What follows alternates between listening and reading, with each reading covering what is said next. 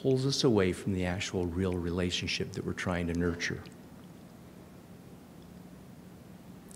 And so, as we understand this, try to think about a couple where the spouse of a person who is struggling with addictions, whether they're married or if you're in a dating relationship, that because of this bondedness that is created, if you're the spouse or in that relationship with this person, then you feel a sense of distancing, a disconnect, a disattachment. And many of the women that we work with often report that I just don't know this guy. I really don't know who he is. He seems to be somewhere else. And indeed, she's right. There is an intuitive sense.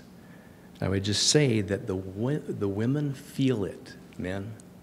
They know when there's this disconnect. They know when there is that feeling of disattachment, because those pathways are being sent somewhere else.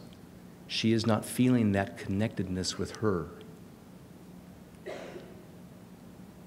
And she also knows when there is a man in her life that is a faithful man, a man that is trustworthy. She senses it very deeply.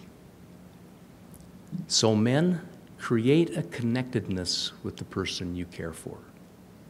Don't let your attention and your bondedness be sent elsewhere and misdirected, because she's going to feel it, and you are not going to be able to feel that sense of connectedness yourself, which will then result in a sense of loneliness and isolation, because then you'll become secretive yourself. Please be a man of loyalty. Please be a man of honesty and caring. Be passionate, but safe. Play no games. Create no manipulation in the relationship. Because if we're trying to hide something, then we manipulate so that we cannot be understood or found out. And in today's world, that is very, very common. Just a quick understanding of this. How many of you have read the Twilight series or seen any of the movies? Raise your hand, please. Okay, I see many of you, and I think the rest of you aren't admitting to it. Men, listen to the message that is being explained here, because it is a phenomenon in our culture. And I tried to understand it. I've spoken to many women about this, including my very common sense wife, who couldn't wait to see the movie, and I couldn't understand it. What makes millions, not only teens, but millions of actually grown, mature, and smart women stand in lines to buy the book or to see the movie about a vampire? What's that about? Seems kind of silly, doesn't it? Well, what's the message we're listening to? It's actually a love story. It isn't about vampires. It's a love story. And it's a love story that we men had better listen to. Because we have here Bella, who is the main character, the female character, who falls in love with William, who is what?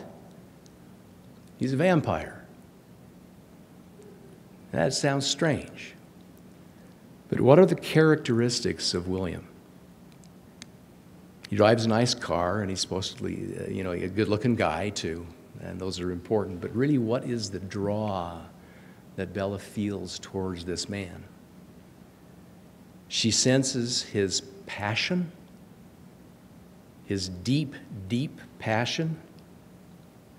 He has an almost unquenchable desire for her.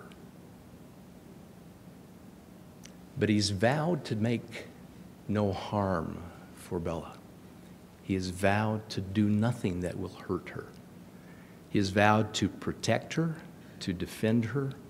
He is a safe man for her, even in the midst of his great passion and his power. That's the draw. That's what a woman is seeking. That's what she wants in her man.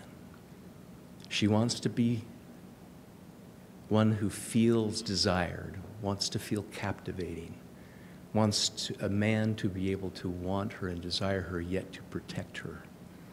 And William does that. He defends her virtue. That was stated in the last movie. I heard that statement. I went, wow. He's defending her virtue.